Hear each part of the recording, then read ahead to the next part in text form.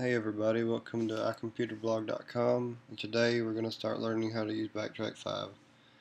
It's going to be a series of tutorials because Backtrack has got a lot of programs on it. It's got over 350 just testing programs, not programs we're going to install later.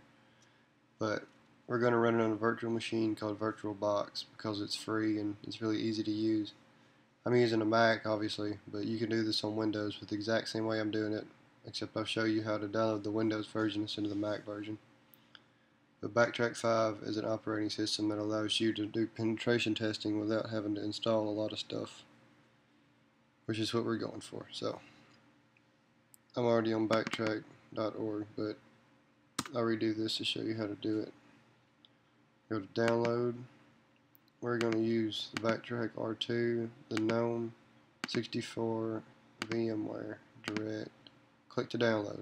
I'm not going to do this because this will take forever. It's almost 2 gigabytes and my internet's really slow. But then we're going to need VirtualBox, which type in virtualbox.org or Google it or whatever you want to get there. Go to downloads. Use this for Windows. This one right here. I don't have Windows, but I use this one, which I already have this program. I think, yes, VirtualBox. So once you download this, I'll show you how to set everything up to make it work. I haven't downloaded Backtrack yet, and I'm going to. And as soon as I do, I'll put the next video up here for you.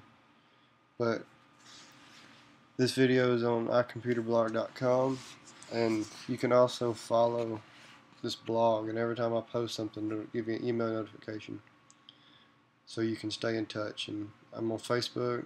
My links are on my blog. Thanks for visiting.